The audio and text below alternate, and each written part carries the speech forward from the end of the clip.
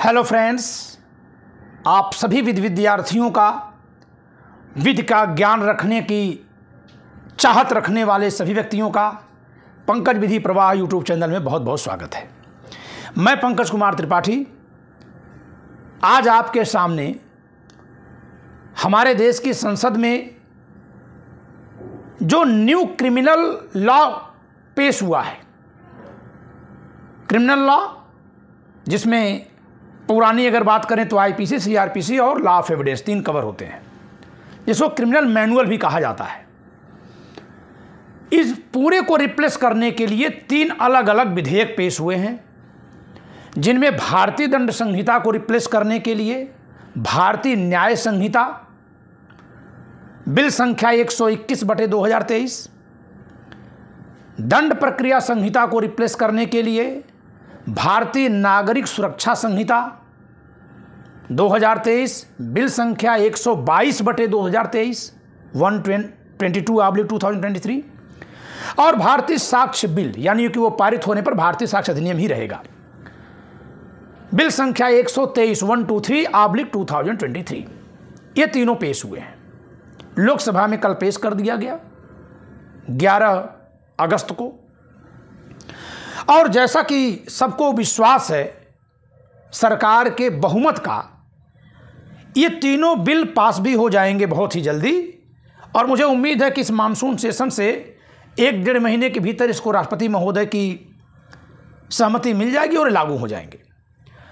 अब यहाँ बात आती है विधि विद्यार्थियों की कि आपको इस संहिता पर नियंत्रण कैसे रखना है, कैसे फिर से कंट्रोल में करना है। अब तक तो आप 511 धाराएं आईपीसी की, 484 धाराएं सीआरपीसी की, 167 धाराएं एविडेंस एक्ट की याद कर रहे थे। मैं हिंदी में ही बोल रहा हूं धाराओं को, ठीक है। अब तक तो आप याद किए बैठे थे, जैसे मैं ही कह सकता हूं कि लगभग पूरा याद था तीनों कोड, तीनों लॉ। तो ठीक है, हम लोग तो 20-22 साल से पढ़ा रहे हैं, शिक्षक हैं। लेकिन तमाम विद्यार्थियों को, वकीलों को, पुलिस वालों को, तमाम लोगों को, आम नागरिकों को 302 कर देंगे। हमारे यहां धमकी थी 302 चलेगा, अब 201 साक्ष्य मिटाना सब लोग जानते हैं, 506 धमकी देना सब लोग जानते हैं, बहुत सारी धाराएं हैं, 376 रेप सब जानते हैं, सब बदल जाएगा।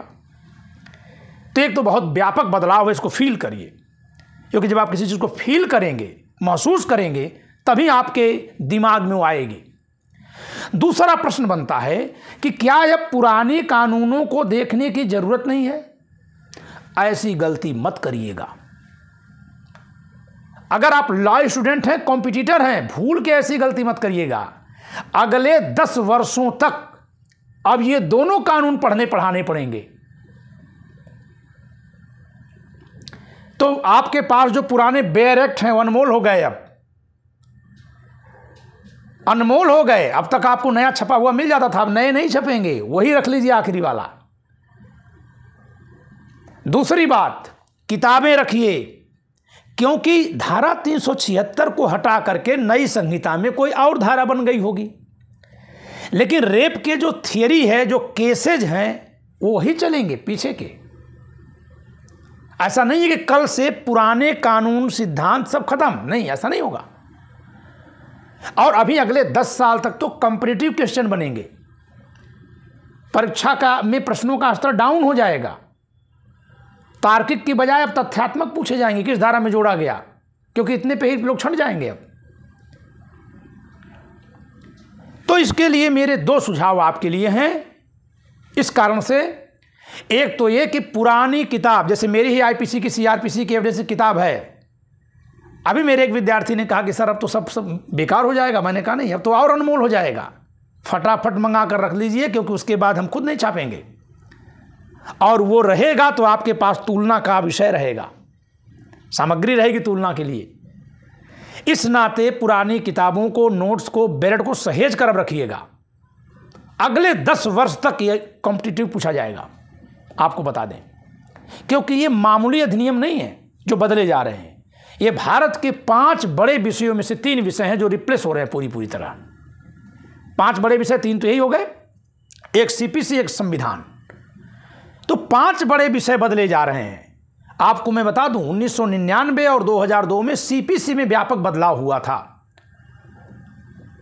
2010-12 तक सवाल बनता था किस धारा की जगह पे क्या लिखा गया। एविडेंस एक्ट में 2003 में व्यापक संशोधन हुआ। बहुत दिनों तक पूछा जा रहा था कि यहां पहले क्या लिखा हुआ था। तो हे मेरे प्रिय विद्यार्थियों, इस बात का ध्यान रखना कि पुरानी चीज अब अनमोल हो गई, उसको बहुत सहेज कर रखना। दूसरी बात कि आप इस विषय पर सदन की कार्रवाई को देखिएगा, क्या हो रहा है। अभी मैं चाहता तो मैं बताता कितने अध्याय हैं, कितनी धाराएं हैं, लेकिन इसका कोई मतलब नहीं है, क्योंकि हो सकता है कुछ कम अधिक हो जाए, उम्मीद तो कम है, हो सकता है। मैंने पूरा पढ़ लिया तीनों के बदलाव को, और मैं बदलाव पर विशेष वीडियो बनाऊंगा। मैं पूरा बेसिक स्ट्रक्चर बनाऊंगा नई संहिता और नए अधिनियम का। आप मेरे कंधे पर अपना सिर रख के आराम से सो सकते हैं कि गुरुजी हैं तो बता देंगे, सब आपके दिमाग में डाल दूंगा। बस आपको सक्रिय रहना है दिमागी तौर पे। भरोसा, सक्रियता। भरोसा आप मेरे पर करिए, सक्रिय स्वयं भी रहिए। तो इस सक्रियता में अभी पहला कदम क्या है कि आप भारत की संसद में जब इन तीनों विधेयकों पर चर्चा होगी तो आप ऐसे देखिएगा जैसे आप टेलीविजन पर कोई सबसे प्रिय विषय देखते हैं।